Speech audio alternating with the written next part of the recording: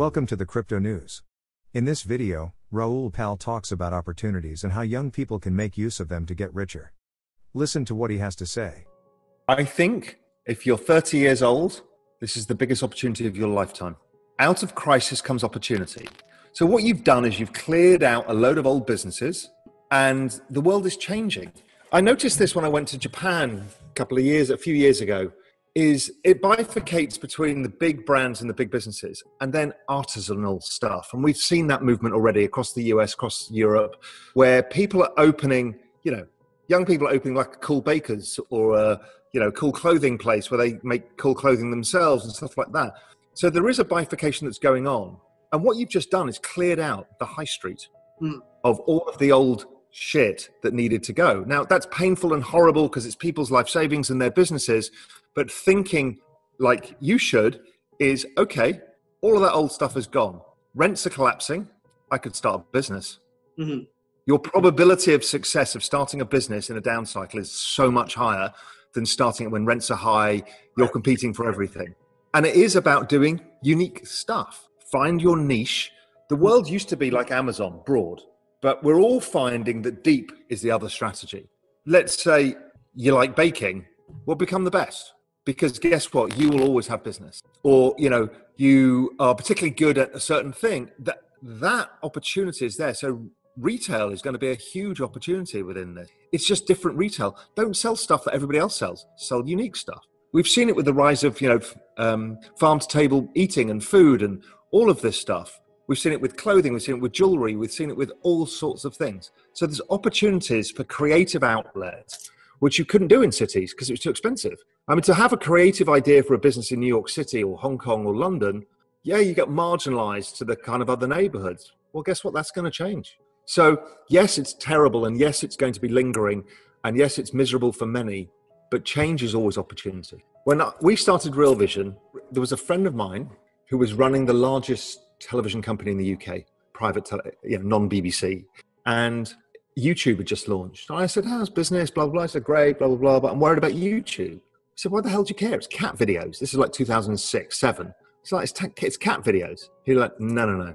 He goes, we pay £100 million for a broadcasting license. And now anybody can become a TV company. So fast forward, and COVID's just been the accelerant. It's like YouTube has just turned up. Anybody can become a university. Right. You don't even need premises. It's so disruptive, you can't get your head around it yet.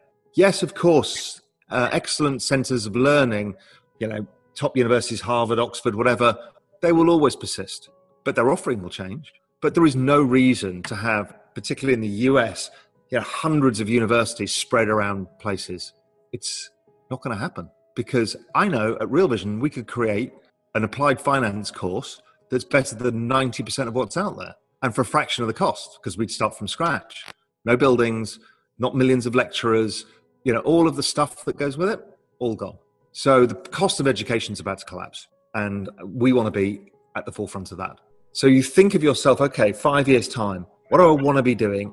How do I get there? Because then you open your brain synapses to opportunity. They were the number one choice for every MBA in the world at the time. It was a ludicrous accumulation of intelligence and experience and skill. They have a culture that was some parts difficult to deal with because it's quite oppressive, but other parts is a culture of excellence. I knew that a culture of excellence was going to be a powerful thing. Also, Goldman has the best network on earth, bar none.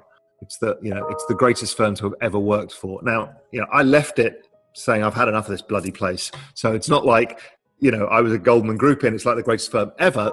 No, I was sick to death of it after a few years. But I think it's very refreshing for, in particular, younger people to hear your story, because young people have a very linear idea of what success is like.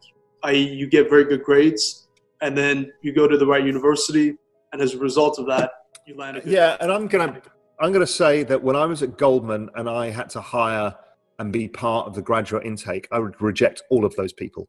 Right. Because they're identikit. The actual thing that gives career success really is character and diverse broad experiences. Those two things combined with a sense of competing with oneself and not with everybody else is, I think, the defining thing of success. So I would always choose people who traveled over people who went to work at Credit Suisse in their summer holidays, because I want that person who's backpacked through the Amazon, because guess what? They can throw anything that life comes at them.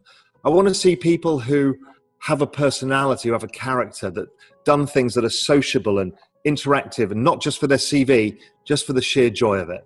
You want those people because they're adaptable. And if they're smart as well, then you've got the Holy Grail. I have bad news for you. If you're not rich by now, you're screwed. And if you're in debt, you're even double screwed. How so, you might wonder? Well, the sad truth is that you're working your whole life to make someone else rich. The mega corporations, the banks, the politicians, everyone is getting richer. They get your money. And what is even worse, they get your time, they get your life. You are not even in a rat race, you're in a financial prison. But what could a solution for you look like? Honestly, I don't know, but I know what a solution for me would look like. It's very simple. I use whatever money I have and I multiply it with 1,000. This could make my life much easier and probably yours as well. If you have $1,000 available and multiply this with 1,000, I believe that this could solve some financial issue for the one or the other. Of course, if you're ugly, you would have to multiply it with much more than 1,000. My name is Markus Dahn, and this is what I decided to do. I decided to 1000x my money. This is not a joke. I know what you may be thinking. What is this guy talking about? How should this work? This is not possible. Well, I made a detailed video where I laid out my plan. And some clever folks might even want to look at this plan and copy it and do exactly what I do. This is just a little hint on the side. You have two options. You leave, you forget what you have seen. You do whatever you're doing and you hope that somehow you get some other results. Good luck with that.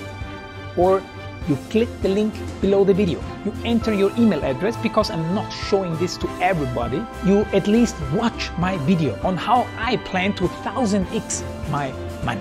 The choice is yours. Make the right choice. Join me. See what a different future you could have. See at least how I intend, how I plan to do the 1000x. So click on the link below, enter your email address, and I see you on the other side. Your Markus Dahn.